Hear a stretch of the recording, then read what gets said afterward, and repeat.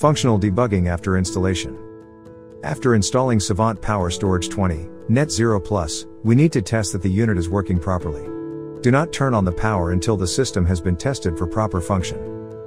Required tools: 4G router and 4G SIM card. It should be emphasized that before installation, after taking the Savant power inverter out of the packaging, make sure that the PV, grid, and on and off buttons next to the grid are all in the off state. The same goes for the BCMS, which, if it is not in the off state, it should be turned off before installation. Off-grid discharge test. 1. Make sure the PV switch is off. 2. Make sure the grid switch is off and press off the button. 3. Turn on the BCMS switch and press on the button. Please wait for 2 to 3 minutes, until both the BCMS and all battery LEDs turn green.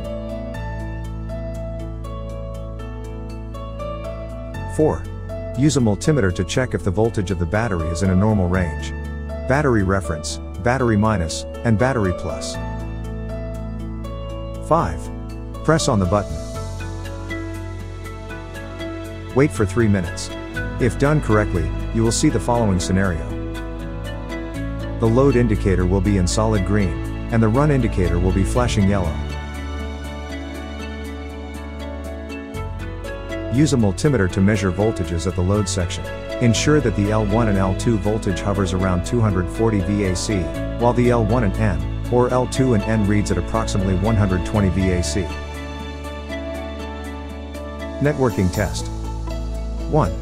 Download the SPS app, iCAN Net 0 app, and scan the QR code on the device to add units.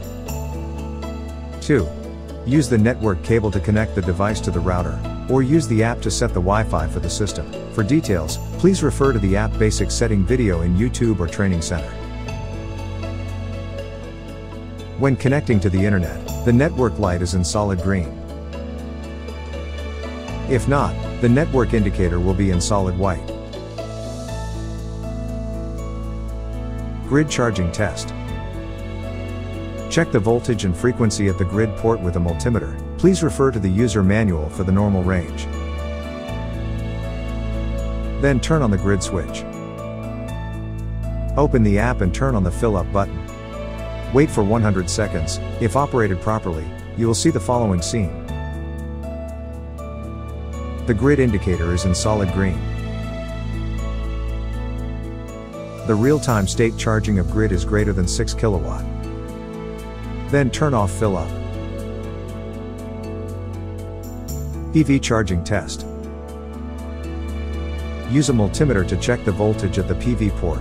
Please refer to the user manual for the normal voltage range, then turn on the PV switch. Notice, if the RSD initiation device is installed, there is no voltage until the PV switch is turned on. Wait for 100 seconds until the run indicator turns solid green. The real-time state charging of PV is greater than 0.5 kW. Warning: before applying the load, all the aforementioned tests must be successfully passed. Otherwise, please turn off all switches and press off all the buttons. Then refer to the instruction manual for inspection, or contact Savant's customer service.